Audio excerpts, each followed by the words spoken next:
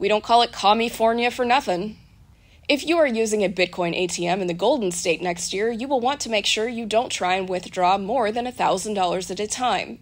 Lawmakers in California have proposed a new bill titled Digital Financial Asset Transaction Kiosks, calling for a cap on crypto ATM withdrawals of $1,000 per day in light of growing scams. The law in question would limit operators' fees to $5 or 15%, whichever is higher.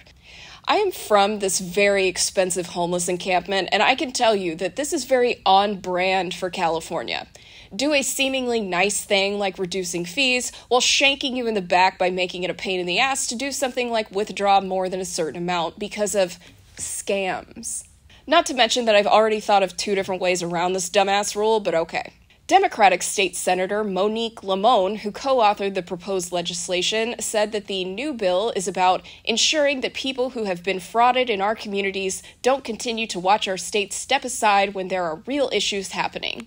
Really, Monique, would you call a house listed on Zillow in San Jose for over $1 million with the notation that it was a former meth lab that just increased the price, not a scam?